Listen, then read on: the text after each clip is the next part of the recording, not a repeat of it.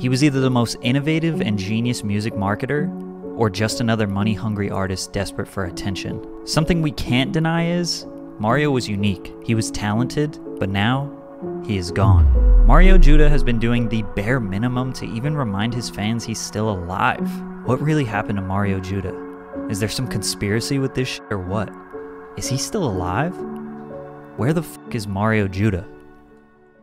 In the past 15 months, Mario has only made a few appearances on his social media of 650,000 followers and has posted 4 songs just to meet label obligations, which doesn't seem like a big deal for most artists, but Mario was the most viral, polarizing new artist the internet had seen since the SoundCloud rap era in 2017. Unfortunately, Mario has had a few sticky situations with management, record labels, and his own greed that have contributed to his fall off. In the summer of 2020, Mario posted his self-produced song called Die Very Rough on SoundCloud. At the time, it only had a few hundred plays, but this caught the attention of a Maryland-based videographer who was a critical part of helping Lil Skies in his early career, J-Law from One Room Media. J-Law is an extremely important part of Mario's present-day situation. J-Law likes to tap in with small artists, and he could hear the potential that Mario had. When they linked up, they shot a music video to his song Die Very Rough. Mario and J-Law hit it off. Mario even slept in the One Room Media studio for 7 weeks and signed a contract for J-Law to be his manager. J-Law would earn 25% of Mario's revenue, but didn't have any ownership of his music or anything like that. It was a little aggressive for a management contract, but Mario had literally a few hundred followers on social media, so it was kind of a big risk. Crazy enough, just a couple weeks later, a tweet was posted that would start a viral whirlwind for them. Mario was blowing up. The Die Very Rough music video was generating hundreds of thousands of views per day, so they got to work, making a bunch of different content, vlogs, interviews, and Instagram lives. Some people were making fun of and memeing Mario, but you could tell he was genuine. He seemed like a humble kid who was grateful that people connected with his music, and he could also laugh at himself because he knew he was kind of ridiculous. By the way, now is a good time for me to mention that before doing this video, I reached out to J-Law for a lot of this information, so drink water while you're watching. This type of virality isn't normal. It was genuine, so record labels were calling. J-Law was officially Mario's manager, so he was the one doing the negotiating. But they were getting lowballed. $50,000, $75,000. J-Law even told me these record labels hated him because he was being a little too cocky. They didn't think Mario was worth much since he only had one viral song, but J-Law believed in him. Eventually, they got a $300,000 offer that seemed a little more promising. The offer was a $100,000 advance, $100,000 marketing budget, and $100,000 for a Ski Mask the Slump God feature combined with a Cole Bennett Lyrical Lemonade music video. And on top of that, he would get to perform at Rolling Loud. We would need 2 EPs in order to make the $300K make sense, which would be around 10 to 14 songs total. Real quick if you aren't familiar, when you get money from a record label, this is basically a loan, so you need to pay it all back. So after taxes and paying J-Law 25%, Mario's $100,000 advance turns in about $40K or maybe $50K. But then he would be in debt $300,000. So they're asking for 14 songs to be released by them in order for them to have a chance at making that money back. Now J-Law says the contract was way more aggressive than what they said in this email. The contract stated that the label would own Mario's masters until 5 years after they were released, and that he would only be receiving a 20% royalty on the music and the label receives 80%. Basically, J-Law said, Mario, we should pass on this, since they lied and it just kind of seemed sketchy. Mario agreed with him. J-Law went home, went back to the One Room Media studio the next morning, and Mario was gone. They have not spoken since. So what happened? Everything was just all good. There was no bad blood between them, and Mario seemed to be a nice guy, so where did he go? Well, we can't be certain, but the next day he was on Instagram with DJ Scheme, so it was pretty evident that he got a flight to LA in the middle of the night and probably went and signed that record deal. What he didn't realize is that he signed a contract with J-Law, so J-Law had to get bought out, which he eventually did. Mario never got a Cole Bennett video. He also never got a Ski Mask feature. After he dipped, all of his music was released through Atlantic Records. He did get to perform at Rolling Loud, and that was, well, another viral moment. A lot of people are assuming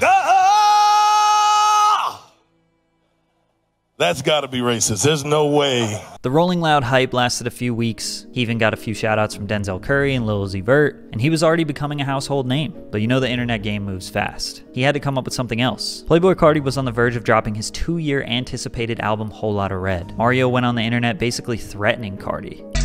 Drop Whole Lotta Red so I don't have to do this. He previewed a few songs on IG Live that sounded like Carti, but it was actually Mario. bitch. These threats were genius because Mario was acting like a fan, so Cardi's fan base looked at him as like their leader. His follower count was growing rapidly. He was getting the same amount of attention, if not more, than when Die Very Rough went viral. A lot of people thought that he was behind the scenes hired to promote Cardi's album. I don't think this was the case. I think that he was getting real fans off Cardi's name, and he actually dropped an EP called Whole Lotta Red. 4 tracks, all self-produced, of Mario doing his best Cardi impersonation, with the single Big Yeah getting millions of views and streams. Just a few weeks later, Cardi dropped his album, so Mario didn't have any more reason to continue the meme. So again, he needed another marketing gimmick to keep the attention. Bro, and she took my fucking heart, and you know what the fuck she did with it? She fucking tore it! So he pulled up on his cheating ex-girlfriend on Instagram Live. Oh, stop the car, bro, stop the car. Hell nah, bro, you fucking serious? This bitch right here, what the fuck? Are you fucking serious, bro? Somehow people thought this was real, and he quickly had to admit that this was all a setup to promote his new song, I Cannot Love You, which was a rock rap song about cheating. Unfortunately, the promotion did not work the way he wanted to. I mean, the song was still getting great views, just wasn't viral. Compared to 9 million on Big Yeah, under 1 million views looks like a failure, but those are still great numbers. After January of 2021, Mario kinda disappeared. The next we heard of him was when a snippet of his leaked. The song was a collaboration with Trippie Redd and potentially Playboi Carti. Miss the Rage was one of the most anticipated tracks of 2021 ever since Trippie posted it earlier that year. I'm Mr. Rage. Good morning, Ragers. Are you ready, Ragers? It really seemed like Mario was hinting that this collaboration would drop. Trippie even posted a video of him listening to it. But once the real version dropped without Mario, fans said that his version was better. That was in May of 2021, which is almost a full year ago. He was already fading out of relevance, and he basically hasn't posted or said anything since then. 4 months later, he dropped a whole music video with 0 promotion, which actually did good views. 500,000 in a month with no promotion shows that people really still care. Then he went live in the middle of the night admitting that he was having management issues. I had this bitch ass manager that was man, I ain't even gonna get into that, bro. And remember, this isn't J-Law, this is his new management. At this point, J-Law already was bought out of his contract, which makes our case of him signing a fucked up contract even stronger. The next live was him straight up leaking one of his songs, just a black screen, and plays the whole song from start to finish. And then the most recent appearance was 2 months ago with an NFT project. I won't go too deep into it. I don't think it's scammy, but I think bro just really needs some money. Basically, if you buy his Rockstar Ragers NFT, you get access to unreleased music, exclusive signed merch, and chances to get future meet and greets. The people he's working with on this NFT set up a Discord event where fans could ask questions, and it was horrible. Go over like why you were like inspired to do a project like this, and like why exactly you're looking to like bring together your fans for that. Shit. He really couldn't even answer the question as to why he was releasing an NFT. But again, in this Discord event, he said he had management issues. Outside of the NFT, when's new music dropping? That's what I'm saying, y'all. I gotta talk to y'all about that soon, man. It ain't really what it seems right now.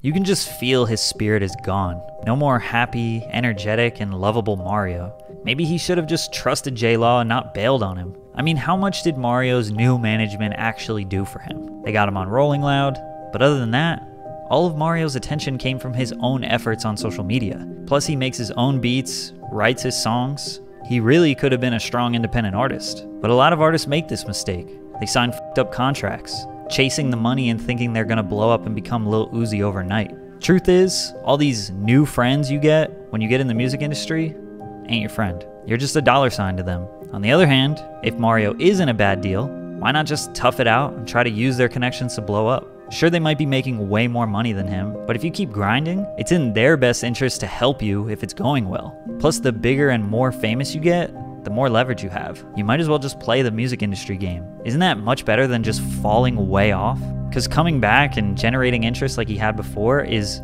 so hard, borderline impossible. I think Mario is just posting and dropping enough music to satisfy whatever legal obligations he has to, but he's saving all of his best songs for the vault. Then I guess he's gonna try to come back with another crazy ass marketing strategy when he gets his management deal figured out. I think he can do it. He still has a fan base that rides for him, plus he has real talent. He can produce, sing, and rap a little bit, and he is very unique. And on top of that, the rage sound that he was part of kind of blowing up is still fresh right now. He could easily take over that space. The time is running out for Mario. He needs to make a decision quickly.